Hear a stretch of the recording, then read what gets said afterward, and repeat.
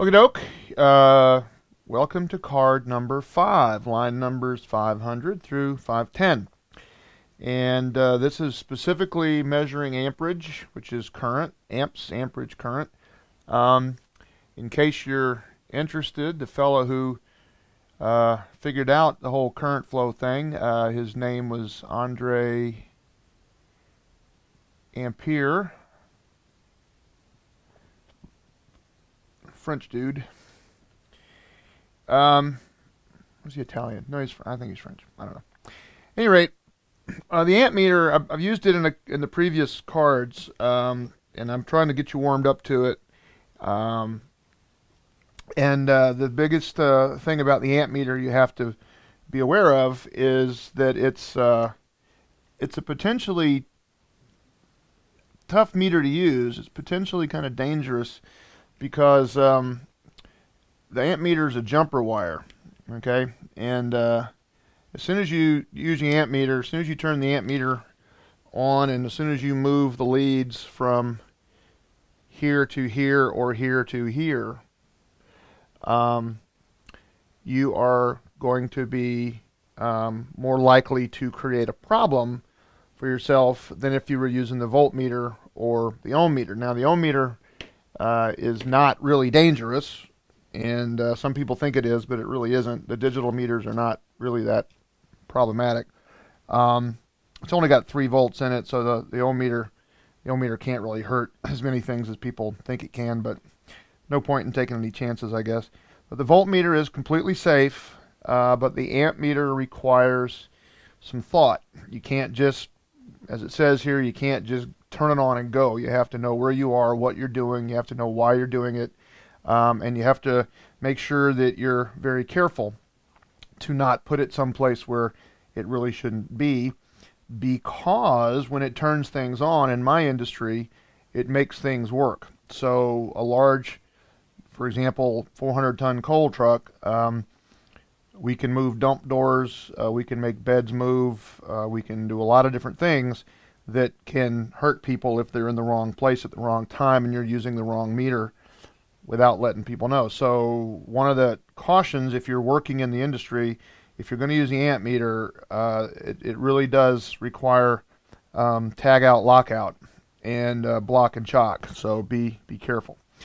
All right, now what I've got is I got the indications here. Notice that there are 1, 2, 3, 4, 5 places where you do not use the amp meter in this particular circuit, and 1 place where you do, okay? Because it's a jumper wire, so what you want to do, in this case, you'll jump across the open switch. Jump across the open switch. So if you jump across the open switch, then you're going to turn the circuit on. So in this case, it's a coil. You jump across the switch, coil turns on.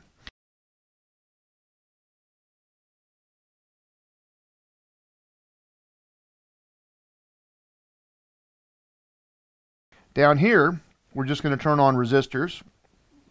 Now, one thing I want to point out here real quick is that if you want to take these resistors out and change them, I just put the math here for you to see how to do it. Those of you who are learning how to do the math. But you can swap these out with other resistors. Now, I recommend you keep them fairly small. Don't jump up into the 50K to 100K range, because you don't get a lot of amperage and you don't get a lot of, it's kind of hard to do. But if you're down in the 100 to 300 ohm range, you get some numbers you can actually work with. The other thing too is that the stuff that we work on in industry, the resistances are very, very low. So you would never see a 50,000 ohm resistor or resistance and have it be normal. 50,000 ohms would be broken. 50 ohms would be okay. So don't get in the habit of expecting to see 22K or 330K or 1.5 meg. I mean, you're not going to see that in the world. You're not going to, in the world that I work in, you won't see that. So each of these is 100 ohms. And what I did here was I put 2 100s in parallel just to reinforce what we did in card 4. But 2 100s in parallel will give you 50. So the first thing I'm going to do is I got my battery unplugged, which is, you know, that's not a bad thing to do with the ohm meter. And I will turn the meter on ohms like that. Make sure you can see it. It's pretty clear. Okay.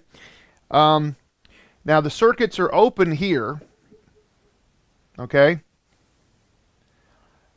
And so they're isolated. So this resistor is by itself, and these two resistors are by themselves, and this resistor pair is by itself.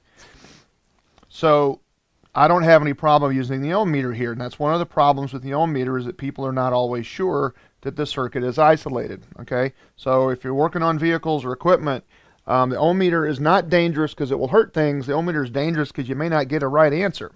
So if you're trying to diagnose, you don't want to work with wrong answers. So if I did this right, I should read here, and should read about 100 ohms, and I'm at 97.4. If I read here, I should read 100. If I read here, I should read 100, roughly, plus or minus. They're averaging out about 97. But if I read here, I should read over to about 200. So there's 195, 194, 195. But here, because they're in parallel, twice as many paths, and both paths are equal. So it's the same thing as two holes drilled in a bucket. And both holes are the same size, so the flow through each will be the same, and the total flow will be double. So here it is. I should get about 50. And I get 48, 49. So these are the numbers I expect. Okay. Now, if I get 50 here, and I get 200 here, if I read from here to here, I'm going to get 250. See, that's the wrong answer. Okay. And if I read from here to here, I'm going to get 300. And that's the wrong answer. Okay. So you have to be very careful to make sure you're in the right place when you're reading resistance. And we've already covered some of that, but I want to just reinforce it. Okay, so what I should be able to do is flip the meter back to, I'll go to milliamps, pull out the red lead and move the red lead over to milliamps, and move the milliamps. The pure number of 12 volts over 100 ohms would be 0.120 amps. But let's use the number that the battery has been, and let's do 12.75 divided by 97.3, and let's see if Ohm's law works. Okay, so we have 12.75 volts of pressure pushing current through 97.3 ohms of restriction. So 12.75 divided by 97.3 equals 0.131. So that would be 131 milliamps. And let's see how close we are. 124.8, 125. So I calculated 131. I should have written that down, huh? 131 milliamps. But a couple of things are happening here. Okay, our number was actually lower. What was our number? 125. Okay, 125. So the lesson here, the very important lesson is that something is making this number less, and it's either more of this or less of this.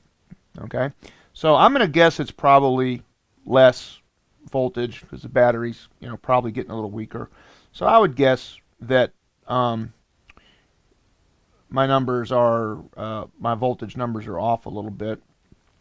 But let's see what we got here. So we had 12.75 volts divided by, I believe it was 198 ohms. So let's see what we get here. Clear, clear, clear. 12.75 divided by 198, about 0.064. So we're expecting 64 milliamps.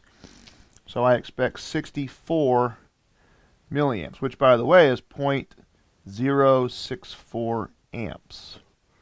All right, that number and that number are the same number. So let's see what we get here. Well, that's a little closer, 63.6. We calculated 64, so we get 63.6 milliamps. So that number is pretty good. That's a pretty good number there.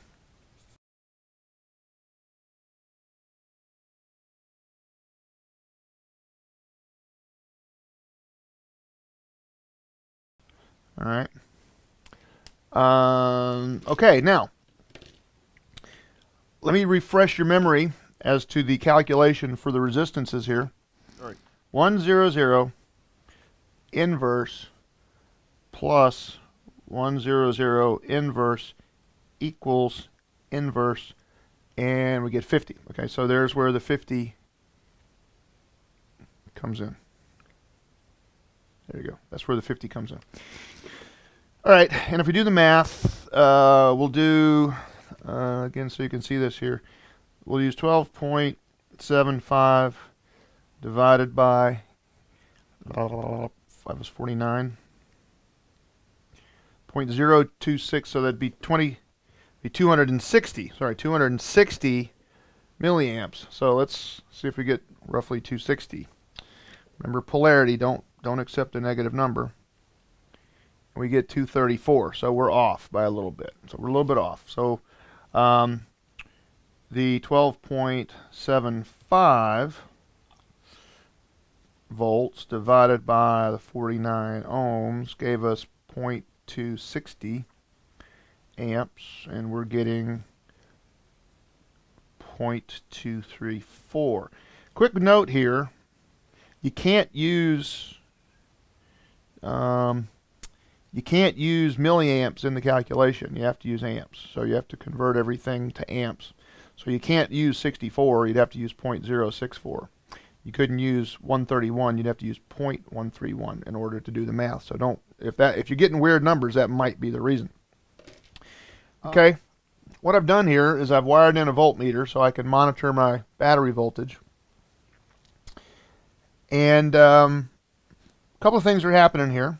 I want you to notice a couple of things as we read the amperage. This one, as you saw, had the most, or had the middle amount of current. This one had the least, and this one had the most. Because this is 100, 200 is more, so the current is less. 50 is less, so the current is more. These are carbon-based resistors. And these carbon-based resistors, one of the interesting things about carbon, which is how a carbon pile works, and which is how a carbon pile resistor works, the hotter they get, the resistance actually drops. Now in copper wiring, if heat increases, then resistance increases. But with carbon, as heat increases, resistance decreases. I'm not sure if they still teach that anymore, but I know they do, or they did when I was going to school.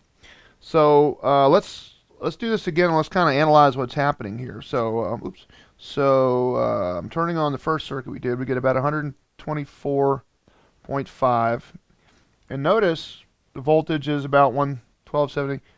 Notice that the amperage is slightly going up. Okay. Well, I'm going to take an ice cube from my drink here, and notice I'm cooling off the current. I'm cooling off the resistor. I'm getting water all over the board. Notice when I cooled off the carbon, the current went down. That's because cold carbon has more resistance than hot carbon. So right now, if I take the soldering iron and heat up the carbon, notice that the current goes up. Okay, so that's proving that in the case of a carbon-based resistance, the resistance of the carbon actually changes in the opposite direction as the resistance of copper. So this is an experiment you can do, and you can actually watch the resistance change. This is fundamentally how a thermocouple works. Okay, so a thermocouple, as the carbon changes temperature, the resistance changes, and that's what gives you the different reading. So if we go here, the same thing should apply. Notice as the current starts flowing, current produces heat, and the current starts going up slightly. It's one of the reasons you have to let things warm up. But now if I heat this, my current should go up.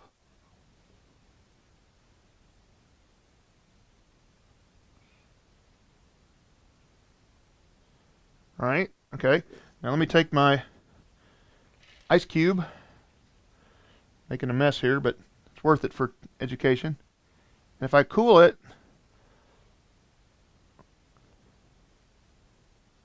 the current actually goes down.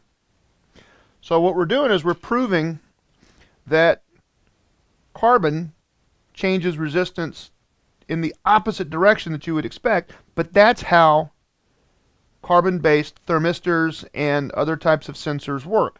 Because as the temperature of the device changes, temperature sensor, then the resistance changes, and as the resistance changes, that then goes, that then changes the signal going to the computer or to the gauge. All right, now in this case, you'll notice that the voltage dropped a little bit, and in this case, it dropped even slower, right? But watch how fast it drops here. All right, let's do that again. Let's let it recover. So it's at 1272. I'll go to the lowest current first. Ding, ding, okay. Now I'll go to the next current, next lowest current, and it goes pretty good. But watch here with the highest current. Look at the voltage change. Okay? Well, the reason is that the higher the current flow, the more of a strain it puts on the battery. And the more of a strain it puts on the battery, the more the voltage will drop. And that's the effect of putting a huge load on an alternator on a battery. Okay? So this is a pretty straightforward card. It doesn't take an awful lot. I've kind of set you up for it, but I really want you to practice. I want you to practice on this, change some resistors, and try to do the calculations here. If you have any problems, then let me know. But it's a pretty straightforward thing, and it's important to know how the amp meter works and what it does. Okay.